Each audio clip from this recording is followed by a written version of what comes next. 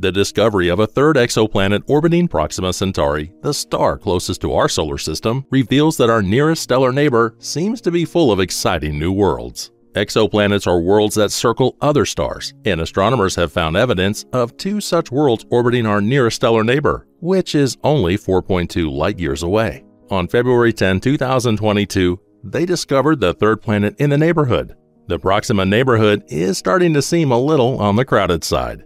The Very Large Telescope, VLT, of the European Southern Observatory was used by the research team to find the third exoplanet, which they named Proxima Centauri d. This comes in the wake of the recent discoveries of 2 more exoplanets, Proxima b and Proxima c, which took place in 2016 and 2020, respectively. One of the most fascinating pieces of information is that Proxima Centauri d only has a quarter of the mass of Earth and is one of the smallest and lightest exoplanets found so far.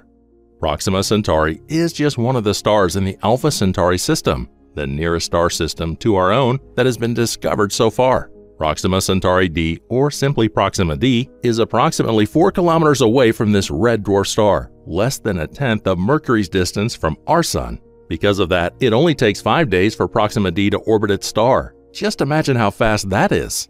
Due to the distance, it orbits close to the star's habitable zone, which is the area surrounding a star where it is neither too hot nor too cold for liquid water to exist on a planet's surface, a possible sign of life. In addition, Proxima d is considered to be a rocky planet that resembles our own in many ways. Yet, whether or not Proxima d possesses an atmosphere is still a mystery to us. If there is no atmosphere, its estimated constant temperature remains around 200 degrees Fahrenheit or 93 degrees Celsius. Now, let's have a look at the very first exoplanet ever found in the Alpha Centauri system, which was Proxima b. It was discovered that the planet has an orbital period of 11.2 days and a minimum mass that is at least 30% higher than that of the Earth. If it were orbiting our Sun, this world would be a scorching zone.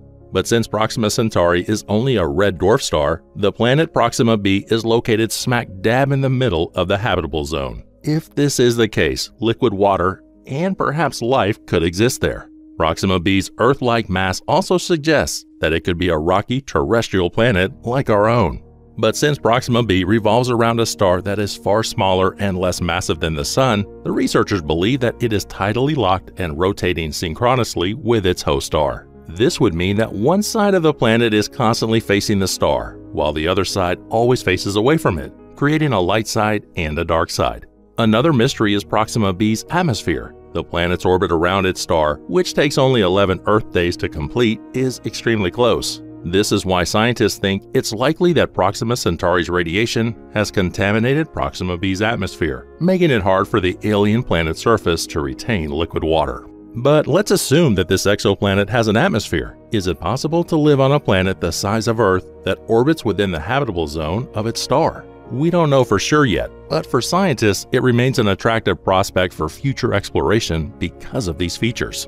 Super-Earth, or a mini-Neptune planet, that's their nickname for the other exoplanet that is approximately 7 times as big as Earth, Proxima Centauri c. It completes one revolution around its star every 5.2 years. Yet, because of the dimness of its host star and the length of its orbital cycle, the temperature is too low, which makes it highly unlikely that Proxima Centauri c is capable of supporting life. It's more likely that the planet Proxima Centauri b, which is only somewhat larger than Earth and orbits within the star's habitable zone, may support life as we know it.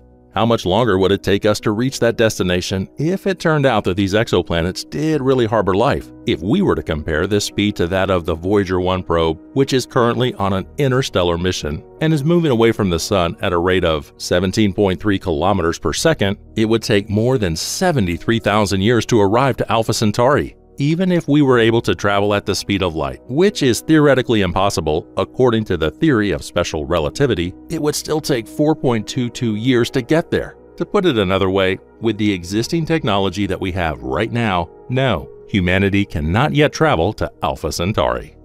What is it exactly that makes Alpha Centauri stand out from other systems, aside from it being the closest known star system to our own? What do we already know about it? And what gives us reason to believe that extraterrestrial life or habitable worlds might be lurking in that part of the universe?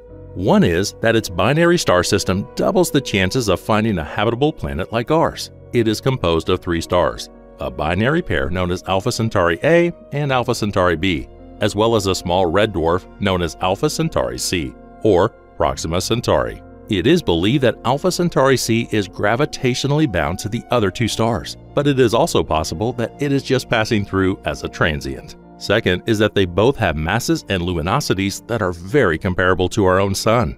The simplest explanation is the final one. By cosmic standards, Alpha Centauri is literally across the street. However, aside from these exoplanets found in Alpha Centauri, have any more exoplanets been discovered? Absolutely! The Milky Way contains the vast majority of the exoplanets that have been identified thus far. Thanks to NASA's Kepler Space Telescope, we know that the galaxy has more planets than stars. Thousands of exoplanets have been discovered using a variety of methods since the 1990s, when the first ones were discovered. The elements of these exoplanets are similar to those found on our own solar system, but their proportions may change. Iron or carbon may be the dominant element on some planets, whilst water or ice may be the dominant element on others. Observers have discovered worlds engulfed in hot lava, planets with atmospheres as dense as styrofoam, and planets with dense cores that are still in orbit around their sun. Even though 51 Pegasi b wasn't the first exoplanet discovered, it was the first to be found around a star that was similar to our Sun.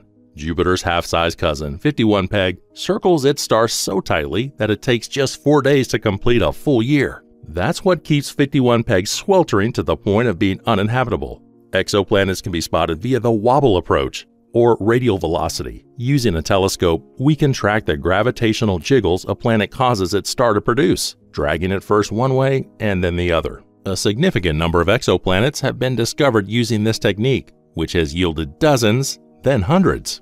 Shadow hunting has overtaken it though since 2009. Waiting for a planet to throw a shadow as it crosses or transits the face of its star is referred to as the transit method. We are talking about an exceedingly slight dimming of light, often less than 1%. It then sparked a wave of transit discoveries and became the primary method of determining the location of exoplanets. Many Earth-sized rocky planets have been identified, and in the quest to find life on other planets, one intriguing finding has been made. A system consisting of 7 rocky worlds, all of which have the potential for water to exist on their surfaces. Earth-sized planets in the habitable zone have never been detected in such numbers before. The system is the TRAPPIST-1, the most extensively researched system in the universe as of today. It was discovered in February 2018 that some of the 7 planets might hold more water than the seas of Earth, either as water vapor in the atmosphere for the planets nearest to their star, or as liquid water or ice on the planets further away. Their composition differs from Earth's, according to a study conducted in the year 2021. If that's the case, it might suggest that they all have roughly the same proportion of the components that make up most rocky planets. That ratio, however, must be significantly different from Earth's. In comparison to the density of our own planet, the TRAPPIST-1 planets are around 8% less dense. But so far, other exoplanets that have been discovered revolve around red dwarf stars, which are scaled down and cooler analogs of our own Sun. Perhaps the most peculiar planets are those that we observe in other solar systems but do not have on our own. It would appear that super-Earths, or planets with a diameter that is up to 1.8 times that of Earth, are very prevalent throughout the cosmos. Are they enlarged, stony worlds comparable to gigantic Earths, or are they more gaseous like Neptune? We put this one in the category of mystery. Another category, frequently referred to as mini Neptunes, are most likely just what they sound like, gaseous worlds that are far smaller than our very own Neptune. The question is, why don't we have one? And why are there so many of them scattered around the cosmos? As of this time, scientists are still looking for answers.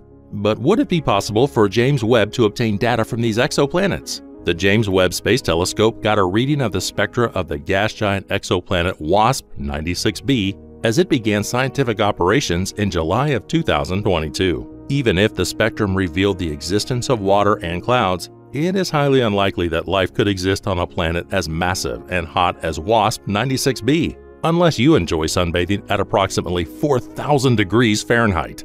However, these first findings suggest that James Webb will be able to recognize extremely faint chemical fingerprints in the light emanating from exoplanets. Webb will soon begin pointing its mirrors in the direction of TRAPPIST-1e, a planet with the potential to support life and roughly the same size as Earth that is only 39 light-years away from our home. Another question is, How will we find life on these planets? Exoplanetary light, broken into a rainbow spectrum that can be read like a barcode, will be the ticket.